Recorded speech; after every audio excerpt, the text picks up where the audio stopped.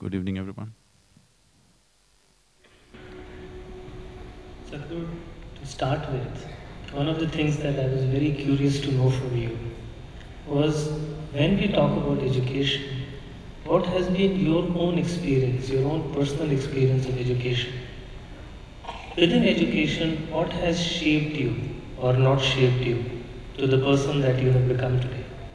That's a googly.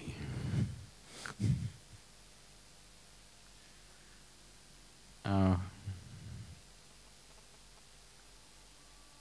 there are no children, so I think I can share.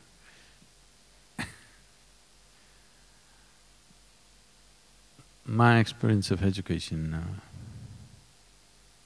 people ask me, what is my sadhana? So usually I tell them, my sadhana has been to remain uneducated. Because when I first went to school, I had no clue why I'm going. Probably the grown-up people just assume that children must go to school.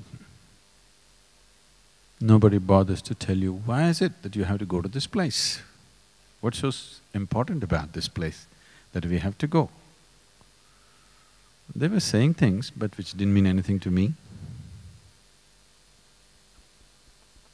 So my time of education, I only went there when I really had to. And even when I went there, my main problem was this. I always found people were talking about things that were not important to them. I have always maintained this in my life. It doesn't matter what rubbish somebody is speaking. If it means something to them, I will listen absolutely. Whatever nonsense it may be, but it means something to that person, I'm willing to listen. If it does not mean anything to the person who is speaking, I don't understand why I should listen. And I always found in the school, teachers were talking about something that doesn't mean anything to them, so my ears were never there with them. So, the less said about my education, better. And when I was about 17, I decided I will educate myself because it didn't make sense to go to college. And it's not like today, these ideas of sabbatical, this, that, did not exist. You're racing to become a doctor. If you cannot, you become an engineer. There's only two things that are there. So when I passed my… at that time it was called PUC, the 12th standard, and I said, I'm not going to college. The horror that happened in the family is unbelievable. Then I thought, okay, the good thing would have been I should have failed. Because I passed and I say I'm not going to university, there was such shock and such… as if tragedy has struck the family. I couldn't believe what they was getting so upset about because anyway I was not learning anything. I was just going, coming and just getting passing marks and going on. So this 1 year I spent in the university… Mysore University has a great library. I spent my time 1 whole year. Every day when the library opened at 9 o'clock in the morning, I was there. They closed at 8 in the evening, they had to push me out. This 1 year, I just read just about anything, science, history, geography, literature, just about anything. From popular mechanics to Homer, I read just about whatever came my way. This 1 whole year, because suddenly I had become kind of a enemy in the family because I have not gone to college. Everybody else is educated and you're not going to college and you passed and you're not going. So morning I ate big breakfast and went. This whole year I went without lunch. I came back home and ate dinner in the night. 1 full year. When I was young, I was always hungry. I was just all the time hungry. It's not easy for people to understand what it took for me to sit there without eating for 1 year and just reading whatever I feel like. So I thought I'll educate myself. Probably the maximum amount of reading happened at that part of my life. Why I'm saying this is,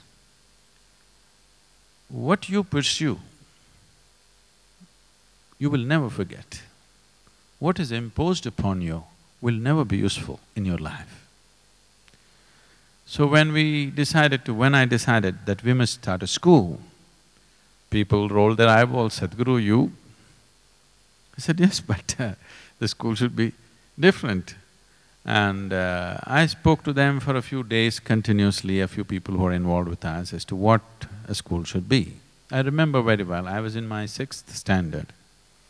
The President of India died.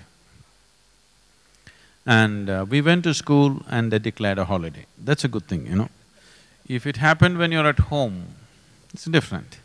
But you went to school and then you found out there's no school today, and 2 days, no school. So we sat outside and we were discussing, and we just thought, if the Prime Minister goes, what'll happen? The Chief Minister goes, what'll happen? We literally killed the whole cabinet. How many days will we get this year? So why is school such a horrible place to go to? Something is wrong in the way we're delivering it, because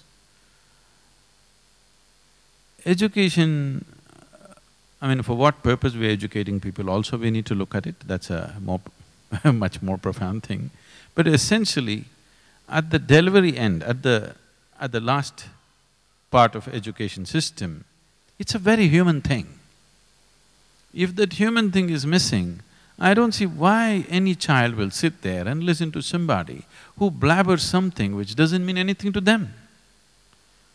Because parents are psyching them, unless you go to school, you won't make a living, this will happen to you, that will happen to you, if you go to school, I'll send you to America, all this kind of rubbish, not to really educate themselves.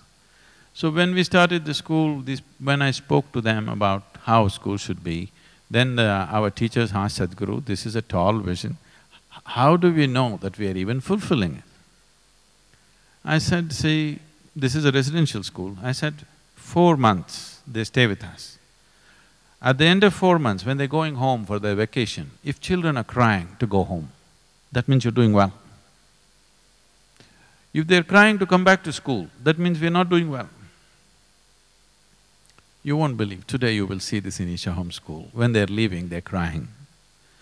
Before the vacation is over, 8 days, 10 days before the vacation is over, children are back setting up the school. So that's good, they're enjoying their schooling process. Because if that doesn't happen, how? Why are we torturing our children like this? For what end? What purpose?